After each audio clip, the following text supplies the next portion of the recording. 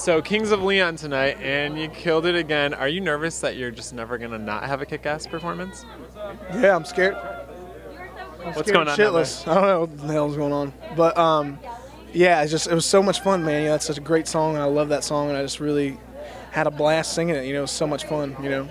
And Alex picked that for you. He was telling me you guys got to go backstage with Kings of Leon. What was that like? Kings of Leon were staying at our hotel, and we actually got to. I got to just hang out with Caleb the Follow brothers, and Nathan, and they were super nice and gracious. And they were like, "Hey, come to our show at the LA Forum," and it was amazing. I mean, we got to see the concert. We got to go backstage. We got to meet the drummer for Muse, Dominique, and so it was just a ton of fun. And then I had to personally talk to Caleb about saying, "Hey, can I sing this song?" And then they had to personally clear it because Kings of Leon has never cleared a song for any singing reality show ever. Yeah. Yeah, because they wouldn't even clear, I think, for Glee or anything. No. There's all that drama. So you're the first. First one. How's I cracked the code. Cracked. No, it was amazing. I mean, they were super nice. I mean, I just really was so humbled and honored that they let me do that. You know, because I asked them, and it was cool. It was amazing. And then you and Gina sang your duet, and you had Demi Lovato floored. So you're just flooring all these Hollywood heavyweights. What's that feel like?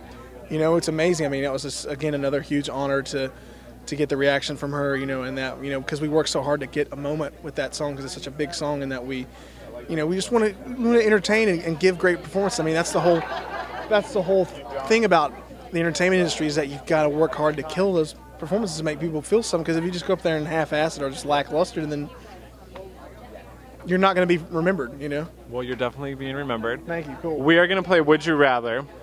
Would you rather be invisible or able to read minds? Invisible. Why?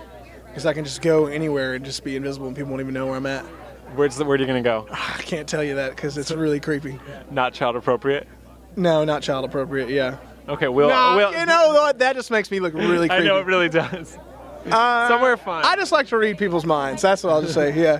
Perfect. Would you rather have a permanent mustache or be permanently bald? Permanent mustache. You could rock the stash. Yeah. I tried. I got a really. My facial hair doesn't work. It's not cool at all.